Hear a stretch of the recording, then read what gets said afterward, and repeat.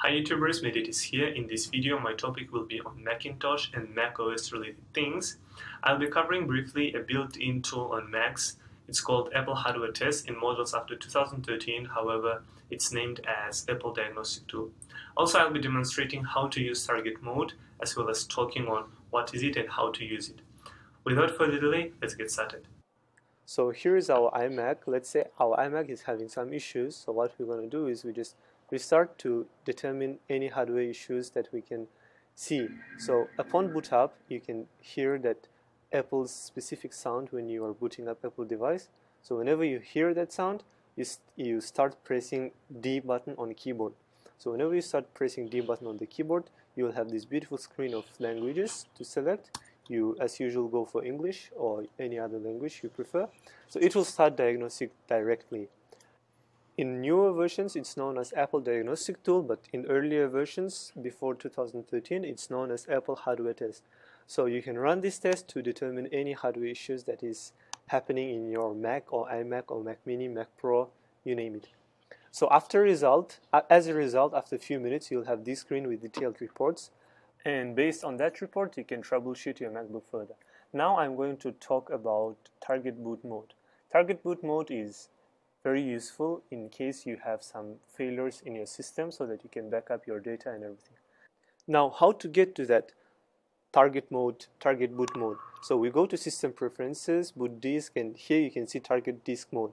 And as you can see, my hard disk is named as Macintosh HD, which I will rename now so that it's easier to identify when we are connected to another MacBook or iMac. So I'll go to Computer and rename my Macintosh HD to Medet's HD. And here we go. After that, I'll restart my PC. And while it's restarting, there is one key button to keep on pressing so that we can go to the target mode, which is T on the keyboard.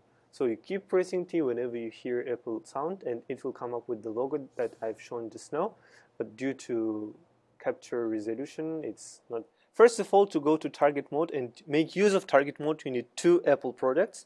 Must be Mac running OS, and you need Thunderbolt cable that is shown on you in the display, which you will connect between two Macs using Thunderbolt port.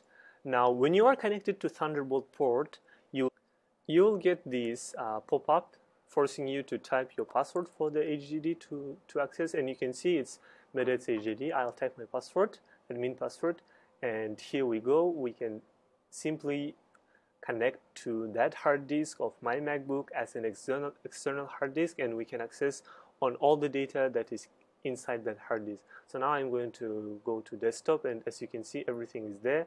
And what you can do using target mode is you can transfer data with super fast speed. Thunderbolt cables can transfer data with 10 gigabits per second. So here we go. We can just simply drag and drop 4 videos within a blink of an eye. So not only that, you can copy entire hard disk to your entire hard disk data to your another PC in case your PC is having some issues. Now, another thing that we can do, which is quite fun, is we can check what is the status of the hard disk that is connected using Thunderbolt.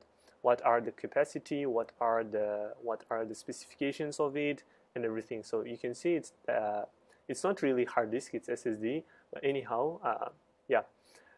When you are ejecting hard disk from the PC, you have to press the button. Only after that you can disconnect Thunderbolt, otherwise you might lose some data.